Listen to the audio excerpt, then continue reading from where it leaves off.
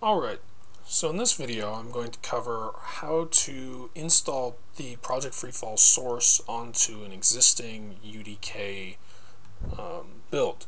I suggest that everybody start with a fresh UDK build, but if you haven't added any scripts to the current build of UDK that you have, this might work. But if you don't match the version number of UDK that Project Freefall is currently on, you may have issues. Maybe.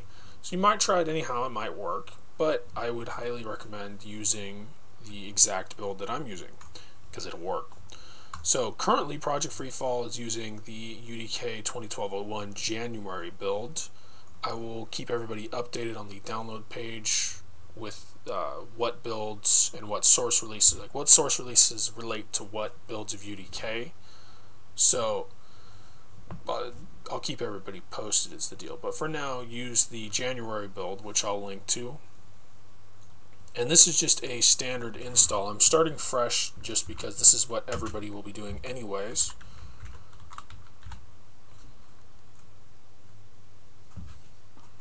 And so this, once the install is done, this actually will go rather quickly. There's actually not too many steps involved with getting this to work. Getting it to work is the easy part. I will go over afterwards. There are a couple key details related to map making that really need to be remembered by anybody who's developing maps for Project Freefall. They mainly have to relate to gravity volumes and physics volumes. It should be quick. I'm going to try and keep this video as short as possible. Now, while this is installing, for anybody who's interested as to why I'm releasing the source code now, you can thank Fixius, however he likes his name pronounced. Apparently he's got a map that he'd like to test skiing on, and I tried just making a test map and then copying it to the current Freefall install and trying to get it to work through the console, but I couldn't get it to work, so I was like, whatever, I'll just release the source. With that said, this is a full source release, along with all the assets I have as well. For anybody interested in the source code, go ahead, look at it. Many people have shown interest in just seeing how I did it for the sake of research. But understand that this is my code. I'd rather you not steal it and try and pass it off as your own project for like a college project or something like that. I mean, there's very little I can do to stop you, but there might be one person who's considering it. But anyhow, at that point, anybody who's interested on building off the existing code, bear in mind that the code's going to change a lot. So if you build off of the code, do so with the idea that it probably won't work in the future. It'll probably need some work. So this is finished installing. I'm not going to launch UDK because I need to copy some files first, but if you've already launched UDK and you're not going off of a fresh build, don't worry about it. It should work anyways. So this is where we use the zip file you should have downloaded. Copy it to the root directory of your UDK and then extract. And you'll get just yes to all.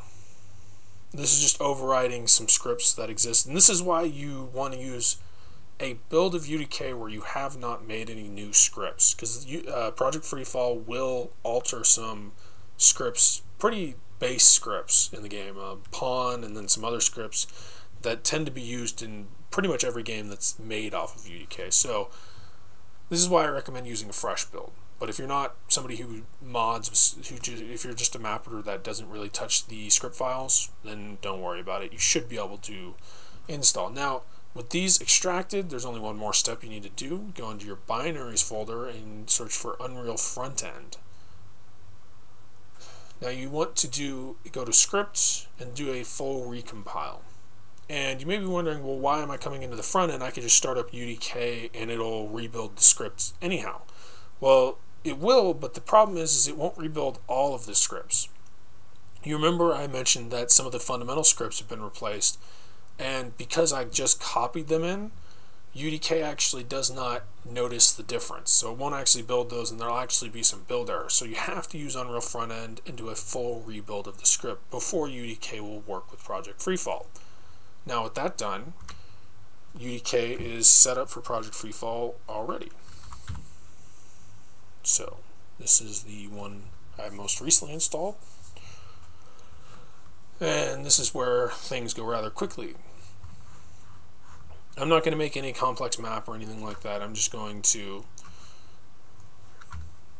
take this current one, and you'll notice there's already a different HUD. This is because some of the assets that have been copied in actually replace the base UDK HUD completely. So that's actually another thing, is if you have custom HUDs or something like that, I would suggest installing a different version of, like, a separate UDK just for Project Freefall, because this will replace the HUD. But as you can see, although I have the Project Freefall HUD, I'm playing with Unreal Tournament's weapons and game mechanics. So this won't work. So here's the number one keynote: do not press escape to get out of the editor window. Always exit in console.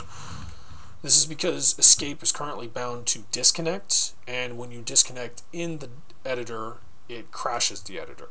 We'll sort that out at some future date, because it is rather annoying, but do remember that, the number one thing is really, before you press the play button, save the map. That's a good rule of thumb.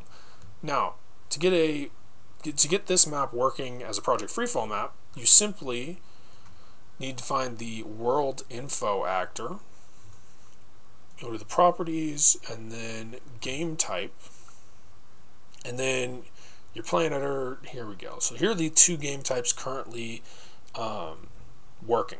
You've got Deathmatch and CTF. I'm just going to set it to Deathmatch because Deathmatch works with the base match, or the base map rather. Now the default game type, that works in the actual game, and then this is obviously playing editor for anybody who doesn't know. So I'm just going to close that, press play. Now you notice, the first thing you'll notice is in the upper right, you'll see the unit second now reads 0. This means that Project Freefall is actually running properly. You notice now I have jetpacks and I have a speedometer, but one thing you'll notice now is when I fall, I'll reach a speed limit, which will restrict my falling speed. You'll see here in a second. Bam. Notice I hit 4,000 ups, and then I didn't gain any more speed. So this is where the gravity volume and physics volume come in handy. So exit, and what we're going to do is add a volume. And this is a habit I always have whenever I'm making a map for Project Freefall. Before I do anything, I always drag the builder brush to the dead center of the map, set my drag grid to 1, go to scaling, and then I scale the builder brush up to be the size of the map. Now I'm going to add volume, and then you want gravity volume. A gravity volume is a physics volume appended with gravity, so it's a two-part deal. Now again, if we open up the Find Actors, you'll see the gravity volume, properties. Now, the first thing is you'll notice that gravity is 520. You may have noticed in the previous video, I'll just press play again. You'll notice that Project Freefall feels rather floaty at the moment. This is because gravity is about half what all of the demos have been. So to fix this, Project Freefall currently uses 1000, negative 1000, as the gravity.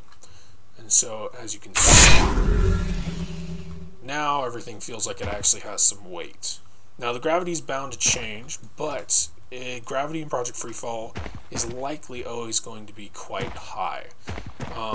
This is from multiple people I've talked with in the earlier stages of testing, where we messed around with gravity for a bit, and it came to the conclusion that higher gravity is better because it gives much greater contrast and speeds. Like, for instance, if you're at the top of a hill, you have a far greater advantage when you're going down the hill with high gravity. So it gives real incentive for players to actually use the terrain. Whereas low gravity tends to lessen the importance of reading terrain correctly. So we're not quite done yet, because although gravity's fixed, you'll notice that I'll start falling and I'll hit the 4,000 unit cap. So let's fix that. Now, easily done. Set at 4,000. I've been setting it to 128,000. This is because the number it's high enough to be not feasible for a player to actually reach with under their own skill. It's more of a bug velocity. The top speed at the moment that seems feasible for players to reach is maybe about 20,000 ups. So 128,000 is overkill. But that's really all you need to do, is you need to set up the gravity and then set up the terminal velocity. And you've got a fully functioning Project Freefall map. I'll go a little bit higher so you can actually see the new velocity changes work. You see I go past 4,000 and I get almost up to 6.5. So, let's see about... boop. But, anyhow, this is a working Project Freefall map at the moment. So, if anybody wants to do CTF, if you've done a Unreal Tournament CTF map, it is identical in Project Freefall. This is because Project Freefall's CTF mode has built directly off of Unreal Tournament, and I have not changed any of the fundamentals at all. So, for those of you who haven't done an Unreal Tournament CTF map, I will link a video. There's a couple I believe I have bookmarked that they're pretty quick to cover what you need to do. I'll load up one of my maps. Oh crap, actually on this build I don't have it, so don't save. I'll open up the other build, the one that actually is current. So, and really the only difference between making a deathmatch and a CTF map is the spawns you add. Deathmatch you can pretty much add whatever spawn you want, whereas in CTF you actually have to add a team spawn, and then you have to set the team numbers correctly to match the flags. And that's what I'll hopefully show you here in a moment. Close that, open up. This is the latest map that I've been working on, and some of you have seen. So, actually I'll just maximize this. Here we go. Here are a bunch of spawns. You can already kind of see they've got blue, but if I F4, this is the critical thing, the team number. For blue, the team number is 1, and notice these are UT team player start, so that's the class that you use. And the team number is 1 for blue, and if I go over to the flag, or the flag spawn, you'll notice the team number should be, oh, never mind, this is UTCTF blue flag base. If the team number is 1, it will match up with that flag. So, just keep that in mind. And so the same deal, if I go over here, this is red team over here. You'll notice team number is 0. And then the flag, it should be UTCTF red, or yeah, UTCTF red flag base. So that's all you have to do to get CTF working.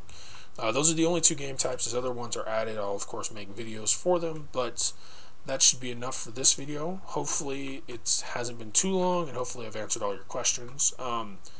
If I haven't, if it's related directly to installing and getting Project Freefall to work, you might post it in the YouTube comments and I might be able to answer short enough, but I would highly recommend hopping on the forums, mainly because on the forums others can help you, along with I can actually reply with longer than 500 character responses.